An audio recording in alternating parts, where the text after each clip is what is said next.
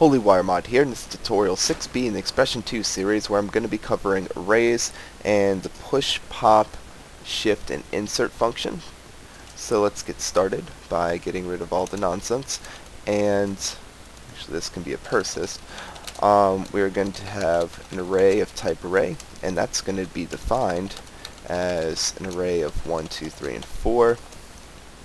So let's say that I want to print this array onto the screen.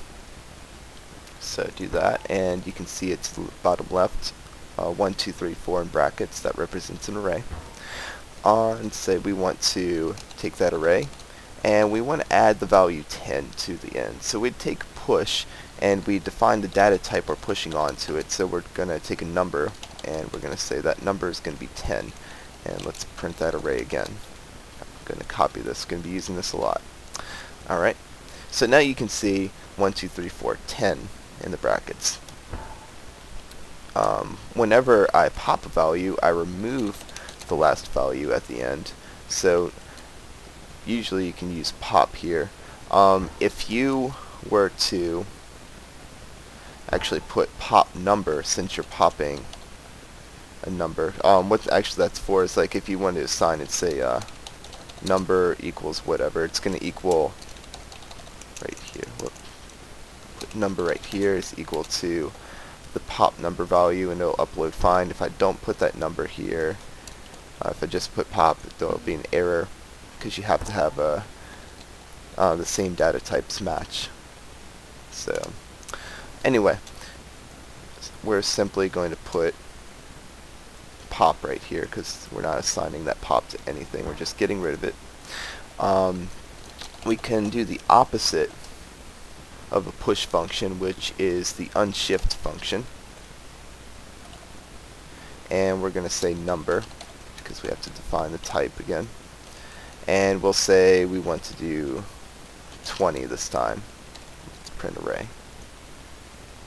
So see, instead of at the end of the array, it puts 20 at the beginning of the array. So you got 20, 1, 2, 3, 4.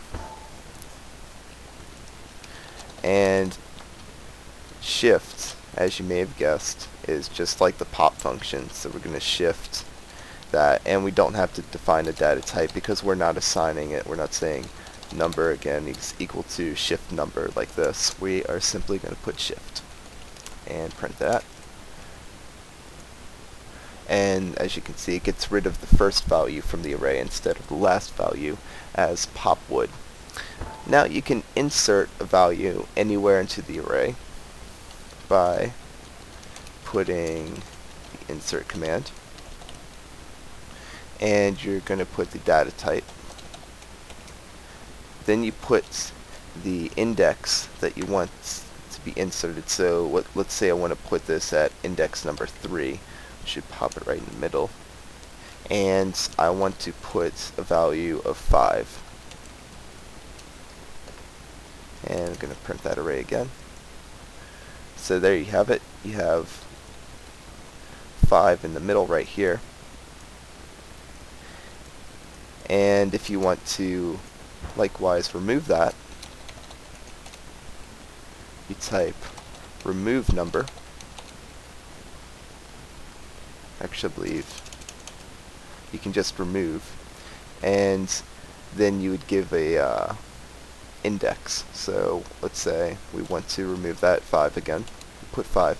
Now print that real quick, and there we go, 5 removed. If we want to remove that from an array form and combine all those values together to make a value of 1234, we could say that we want to take this array and we're going to concat it, and we're going to separate it by nothing. So it's going to be just 1234 at the end, which as you can see it is right here. And if we want to make it or separate it by a space, we just simply put a space right here. So it's 1 space 2 space 3 space 4. And if we want to even say it like that, we can do it like music, 1 and 2 and 3 and 4. So that's a very good overview of all the commands that you can use. Concat gets a little bit more involved. But next time, be going into strings, and I'll see you then.